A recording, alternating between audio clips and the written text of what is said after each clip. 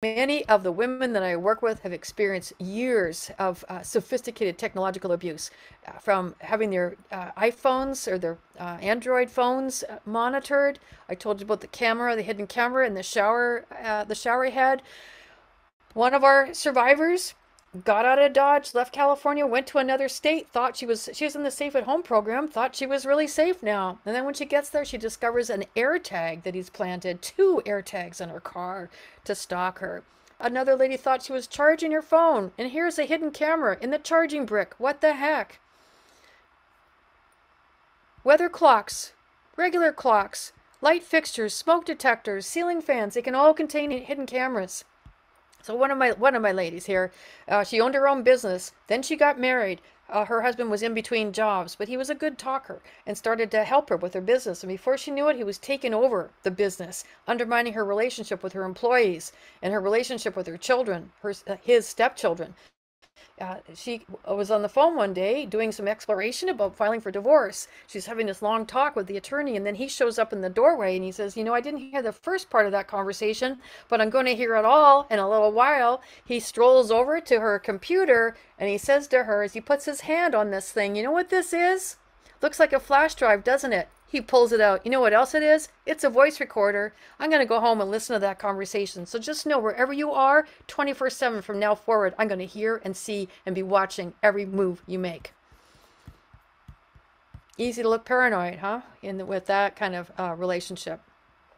So some of our survivors that we work with have been gifted Teslas by their partner. Seems nice on the surface, but then they wonder, how does he know where I am, even when I leave my phone at home?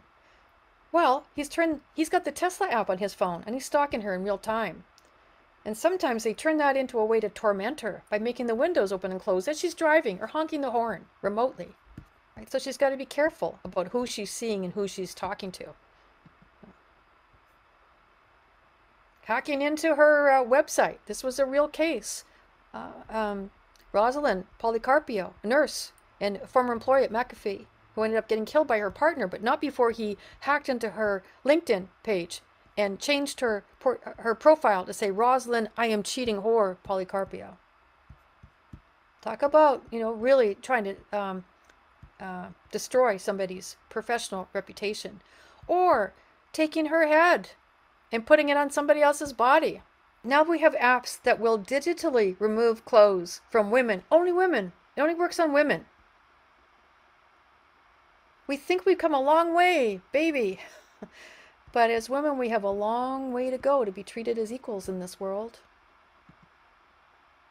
OnlyFans, watch out for that, because it can become a way of stalking young girls, where they're posting images of themselves and other people pick up on that. And same with this app, where it matches you up with other people with your phone numbers, where non-consensual intimate images can be passed.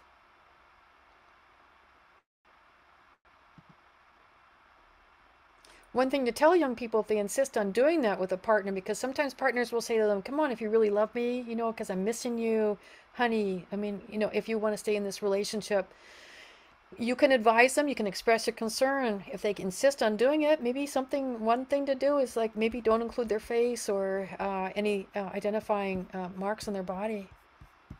Yeah, but teenagers, they tend to think in the moment. And they so want to be loved, and they so want to believe their partner.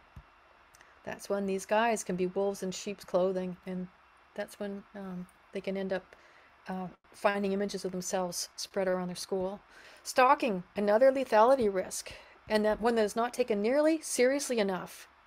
So this is Reed Malloy. He says that for women that end up getting killed by their intimate partner, 80% of them have been stalked prior. Here are some questions that you can ask your survivors if they kind of have a feeling they might be being stalked.